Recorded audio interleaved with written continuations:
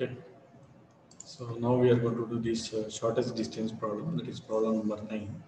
Okay, point G is 25 mm below HP and it is situated in the third quadrant. Its shortest distance from the intersection of XY and X1Y1 is 45 mm. Okay, draw its projection and find its distance from VP. Draw XY line.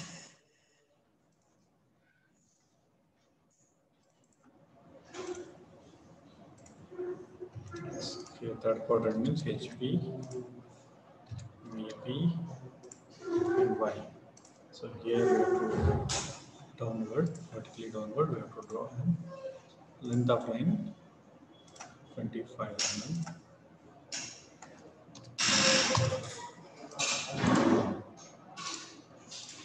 To put a point here. So point A, G dash. G dash. Okay. So now here we have to draw X1, Y1 line.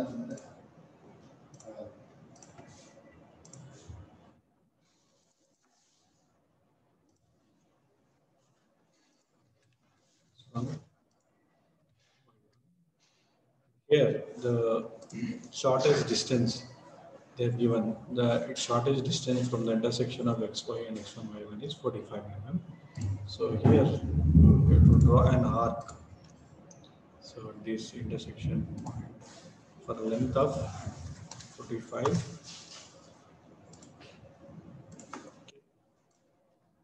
So the dimension is 45 mm, correct?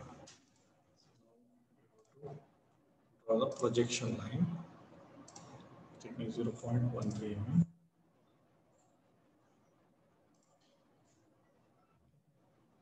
Then draw. So here in the top, we know that we will be drawing an angle line. So angle line will be drawn at 45 degree.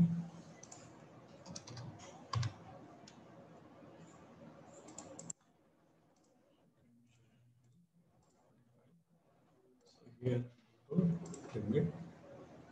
Now from this end,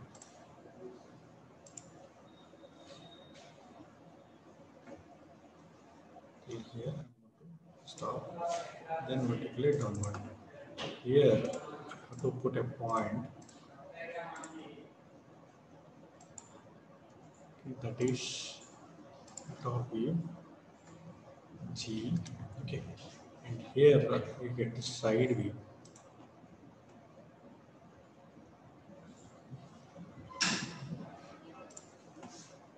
It is G double dash.